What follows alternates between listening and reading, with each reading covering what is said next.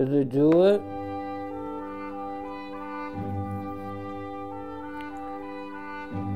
Good morning, Mario, and good morning, Switch fans. Day 4 of the 5 a.m. Nintendo Twitter wake up. And they didn't do anything today. What is going on with Nintendo? We got to discuss their strange behavior today, and we have to discuss them acquiring a really important company that could dramatically change things for Nintendo. They made an acquisition, they're buying. Everybody else is kind of in holding. Nintendo be buying. And then we also have a mysterious case of the fake soundtrack. Plus, where the heck is Mario Kart? What's going on, everybody? It's Zach from SwitchForce. Hope you're doing fantastic. I woke up at the crack of dawn, and Nintendo cracked open nothing. And let me know what you think and what you predict is going on, because I want to start here. So, it was a pretty substantial week thus far, announcing Bayonetta 3's release date. That was pretty darn nifty. And then Kirby's Dream Buffet, out of nowhere, this new eShop-only Kirby game for later this summer. But the two things that everyone thought would be announced this week, the two things that we're definitely waiting for, A, Mario Kart 8 Deluxe Course Booster Pass number 2, and B, the next Pokemon trailer where all of these leaks just keep erupting like a garbage disposal that swallowed something really noxious. They're nowhere to be found.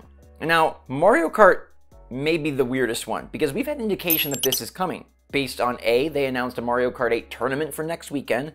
B, there's a 7-Eleven ad over in Japan that displays Mario Kart Wave 1 and says do not display after July 17th. So people thought for sure Wave 2 would be out by July 17th. And I guess it's still tomorrow, like a Friday announcement. Nintendo typically doesn't utilize Fridays unless they're gonna, I don't know, break pattern. They're clearly breaking pattern, okay?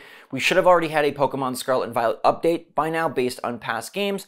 We should definitely have Mario Kart DLC if they want to spread these packs out by the end of 2023 in an even fashion. But I was telling Editor Gabe this morning, Nintendo sometimes doesn't do nothing orderly. What if they're like, okay, we're going to release, 5 next year, 1 this year. They could mix it all up. I still think Mario Kart is coming, but do note that next week is Live Alive's release, and then the week after that is Xenoblade Chronicles 3.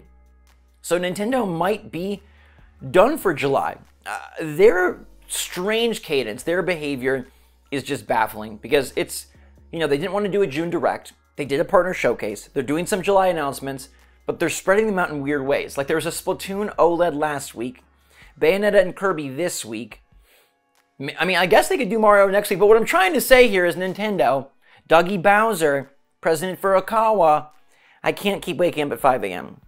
This is the burden and the price I pay for loving Nintendo and for moving to the West Coast, because Pacific time just sucks for these morning announcements. 9 a.m. on Twitter sounds great for you East Coasters, but 6 a.m. on Twitter sucks for me. I will keep soldiering on though, because where is Mario Kart? I still think Mario Kart is going to come, but maybe it is pushed to the beginning of August. I don't know why they would wait, but they do have 2 first-party published releases coming in the next 2 weeks, and maybe they don't want to step on those toes, although a Monday announcement doesn't really crush Live Alive, I don't think. But it coming out the same week sort of seems a bit like sabotage for the game, and I think Xenoblade Chronicles 3 will definitely have its own week, so let me know what you think's going on. Pokemon, on the other hand, they operate completely independently. They could do things whenever. They could pop tomorrow, they could pop next Wednesday, they could pop the same day as Xenoblade Chronicles 3. I really don't think they give a crap. Game Freak just freaks. They freak on Nintendo. They do what they please, and we need to see that giant flamingo Pokemon, please. Whatever this gimmick is, the crystallization, the evolved forms of the starters, the gym leaders supposedly not being scaling to the open world level mechanics. Like, what is happening? Please tell us straight from the source. The leaks have been, just like I said, coming a ton, but I want to see what's really going on. My prediction, my best guess, I do think Mario Kart still happens within the next week. Pokemon, maybe that happens within the... Basically, here's my prediction. I'll be getting up and being very tired and needing to go to bed very early. You know who else needs to go to bed? These freaking fakers. Apparently, people are taking rare Nintendo soundtracks from yesteryear, faking them, creating counterfeit copies, and then jacking the price way up. This was spotted by VGC, Video Games Chronicle. Apparently, people are taking soundtracks from Banjo-Kazooie, Mario 64, and other beloved Nintendo nostalgic classics, and they are making counterfeit soundtracks this person in the UK is like selling them to sellers in Japan, and then they're buying them and flipping them for 10 times the price. We're talking a $200, $300 counterfeit soundtrack, and people have purchased these and verified that the official soundtrack and the counterfeit have different covers slightly, different backs slightly, and different discs slightly. Like the coloring, the print quality, it's just a bit off. Now, Nintendo and music have been kind of butting heads all year because Nintendo has been shutting down music YouTubes. Like, they're just very strange with their IP, and I hope that they learn as they release the Mario movie, they move more and more into theme park development, that, hey, it's good to have your stuff out there. Put out these soundtracks for people. I don't know, make a Nintendo Music YouTube channel, start a Kickstarter, I don't know, do whatever you gotta do, Nintendo, but stop this from happening. We don't want people spending $300 on the freaking Breagle soundtrack, and it's not even real. The Super Mario 64 soundtrack, that race up to King Bob-omb's mountain with the Koopa, I want to hear that sound, but I don't want to pay $300 for it. So be careful out there if you're in the market for a soundtrack from N64. Please be careful. Let's just add it to the expansion pack, right? Hey, alongside our once-a-month Nintendo N64 release, we also have a Nintendo soundtrack release. That would be pretty nifty. Your Switch becomes the iPod of the 21st and a half quarter century. Now then, let's talk about Nintendo gobbling them up. They are buying somebody Kirby style. They've sucked them in to their system, and it's actually pretty interesting. This could have a significant impact on Nintendo games going forward, and we'll have to see what they do, but like, I like what they're seemingly trying to do here. So Nintendo has acquired Dynamo Pictures. Now, Dynamo Pictures sounds like an indie film studio, but they're not really a production company. Okay, they've worked on a ton of different things: visual effects, CG, motion capture. They've helped on games like Metroid Other M, Death Stranding, and they're responsible for the Pikmin shorts that aired on Twitter a while back. Now, the Pikmin shorts were cute little CG minis about Nintendo IP, and it sounds like they're going to continue working for Nintendo IP to expand. It says Nintendo has decided to acquire 100% of the outstanding shares of Dynamo Pictures and make it a wholly owned subsidiary to strengthen the planning and production structure of visual content in the Nintendo group. They're renaming the company Nintendo Pictures, which again sounds like a company that would make, division that would make like Netflix shows or something.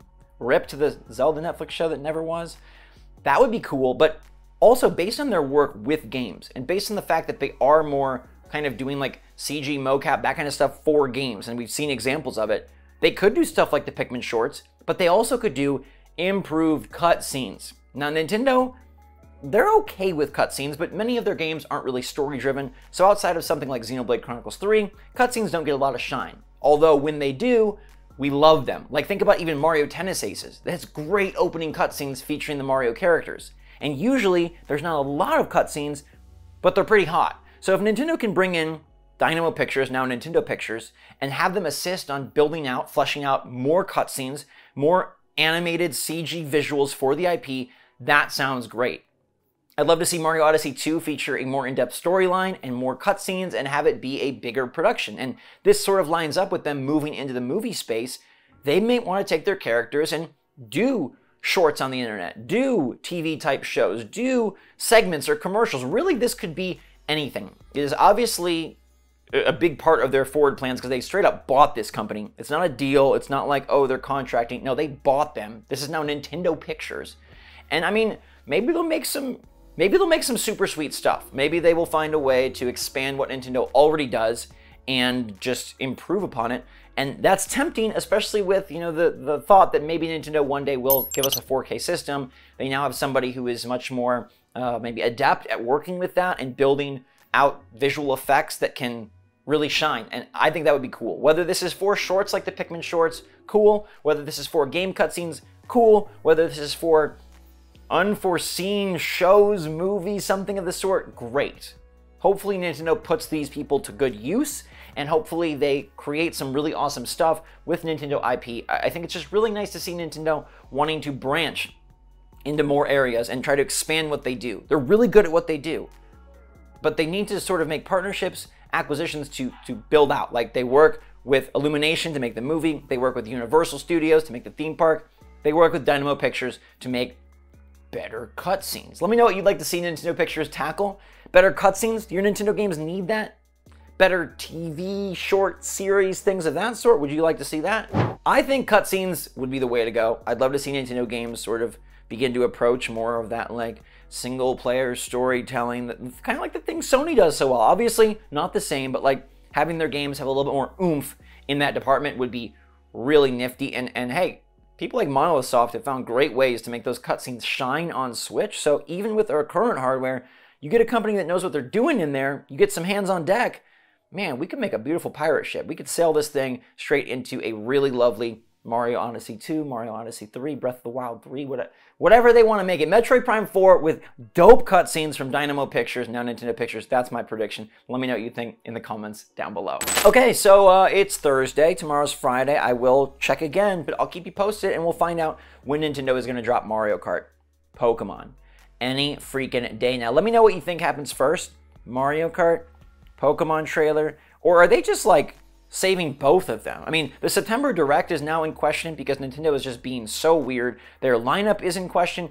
What's all going on? Total question. Somebody needs to figure out and do a report, like a book report. Remember like 5th grade book reports? You're like, man, I did one on Allen Iverson. I remember that.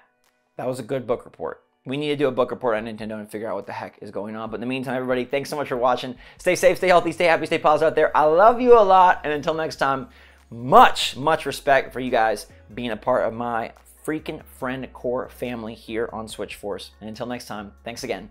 SwitchForce out.